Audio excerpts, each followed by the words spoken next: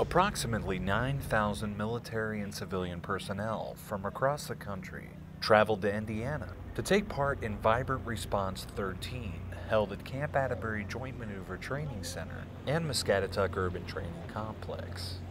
Vibrant Response is a defense support to civil authorities exercise where we put together the elements of the United States military and bring them into an exercise environment where we're actually teaching them how to respond to a disaster situation.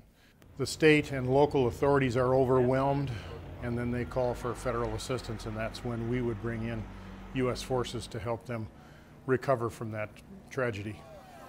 So what this exercise does is it brings them together, allows them to collaborate.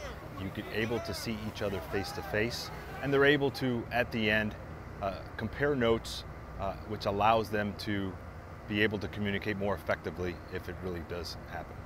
Utilizing a primary focus to conduct complex and realistic training scenarios to test and validate units involved in the exercise, U.S. Army North worked together with Atterbury and Muscatatuck staff to develop an effective test bed for Vibrant Response 13. Atterbury, Muscatatuck, I believe, are national treasures. When you come to a training venue like this and you see all of the contextual challenges that are portrayed here, the first thing that occurs to you is this is a first-class operation. That always brings out the best in our soldiers, sailors, airmen, and Marines. And this is all about teamwork. It's teaming with the great state of Indiana. It's teaming with the folks here in this community. And it's teaming with all the people that bring the special, unique capabilities required for this kind of a disaster. When something actually does come down and happen, everybody is going to be responding. You're going to have your first local responders, you're going to have and higher levels above that.